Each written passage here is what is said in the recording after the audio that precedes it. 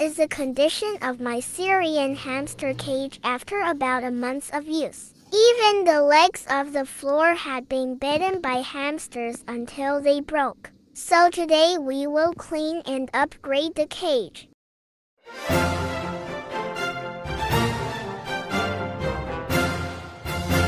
Hamsterium.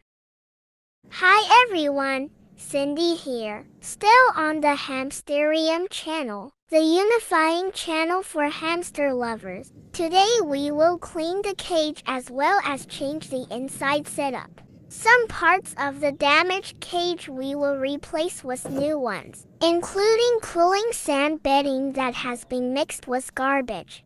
We will also replace with a new one. Lift all the wooden bedding and clean it. Place it in the tub and later we will reuse some of it that is still clean, so that the scent of the hamster that owns the cage is still there. I do this so that the hamster doesn't panic and it's easier to adapt. Because the hamster in this cage is still a 2-week-old baby with one parent. Look! The mother Syrian hamster came out to check the situation because of the noise. I hope she is not disturbed by this cleaning activity. Here I put thicker wood for the additional floor and stairs, so that it lasts longer when bitten by the hamsters. After arranging the floor, then we give the wooden bedding. We mix it with a bit of the old wooden bedding. Next we will give mixed food containing seeds. I place it in a terracotta container to absorb moisture so it doesn't turn moldy. We fill it with walnuts, mung bean, crushed dry corn. Just a little because it's hard. I usually soak it first when I want soft food. Then, sunflower seeds. This is their staple food because I grow it myself. Peanuts. Long bean pieces. And the last one is whimsy. We put it on the top floor. Next we will make a sand bath. The container is made of coconut shell.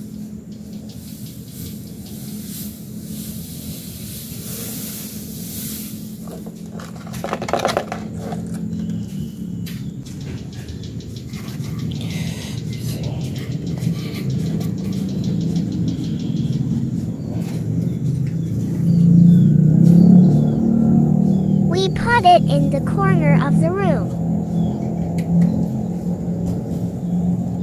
Next we place the running wheel. My Syrian hamster doesn't really like to run. Very different from my winter white hamster who can run all night on his wheel. Even so, I still put it in the cage even though it is rarely used, more for decoration. Next we will give water. Don't forget that before we give a stone as a container weight. I refill this water container every 2 days. Finally, this is the final result of upgrading the hamster cage setup this time. Looks pretty, right? Actually, I was forced to clean this cage outside of the actual schedule, because this cage contains a mother and baby hamsters who are still small but are very dirty. That's why I cleaned the cage as well as upgraded it. It looks clean and comfortable. We will upgrade the cage again maybe in the next month or so, because by that time their children will be old enough. Finally, I decided to throw away the wooden logs for their nests because it looked too cramped. Hope they don't get angry when I throw away their house. So sad.